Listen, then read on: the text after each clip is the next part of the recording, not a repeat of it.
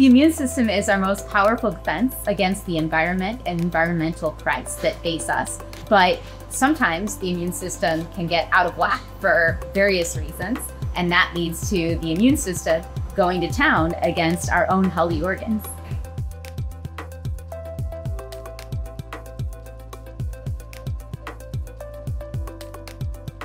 So basic science is a critical engine of advancement throughout human history. And it's so important for us to understand the inner workings of things, the mechanisms that underlie them, how they're operating in order to be able to intervene, in order to be able to manipulate them, in order to be able to understand and interpret what they're giving us. And ultimately, we can use those advances and use those insights to advance medicine, to advance really any aspect of society that we're looking to progress. So congratulations again to the Nobel laureates. We're so excited to see this huge breakthrough that's really transformed immunology and medicine recognized.